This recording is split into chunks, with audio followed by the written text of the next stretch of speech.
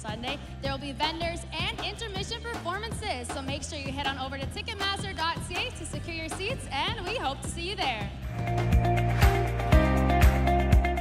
All right, fans, it's now time to get up off your feet and shake it off on our dance camp. Boys, take it away. Come on, let's dance. Celine, take it away. 33 goals on the season, which ranks you number 4 in the league. What's been the biggest factor of your production this season?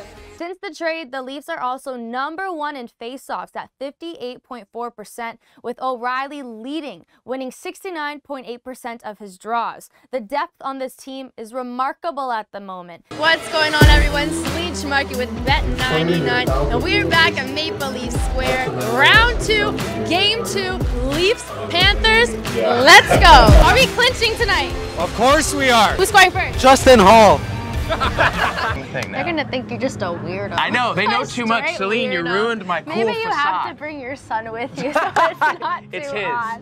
At each OHL home game, a lucky winner will have an opportunity to score 4 passes to the Hockey Hall of Fame, located in Toronto, where over 65,000 square feet of interactive games and hockey's greatest artifacts await you. I'm here with the Foo Family Afternoons Hockey Hall of Fame winners. Congratulations! Must-see game right now is going to be Saturday when the Edmonton Oilers come to town to take on the Toronto Maple Leafs. Now, it's kind of like a revenge game. I mean, the Leafs just lost 5-2 against Connor McDavid and the Oilers not too long ago. Their offense was shut down. Welcome back to the Paramount Fine Food Center. Your Mississauga Steelheads open their back-to-back weekend against the Oshawa Generals. Now the Steelheads are looking for revenge as they fell 6-3 last meeting. Now I know all eyes are on James Hardy. He's setting records and he's breaking records, but all eyes need to be glued to Xander Vecchia as well. He's put up 43 points in 65 games for the Trout, coming off great performances. Now this weekend is the final regular season games before the playoffs begin next week.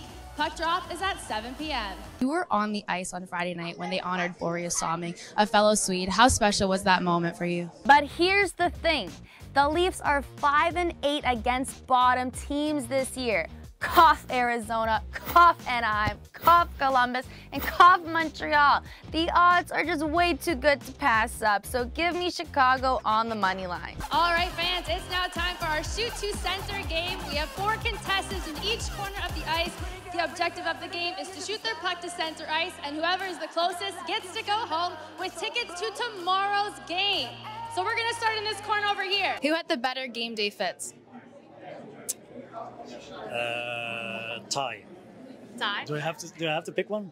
You have to. Yeah, Your life depends on it. I'll say myself.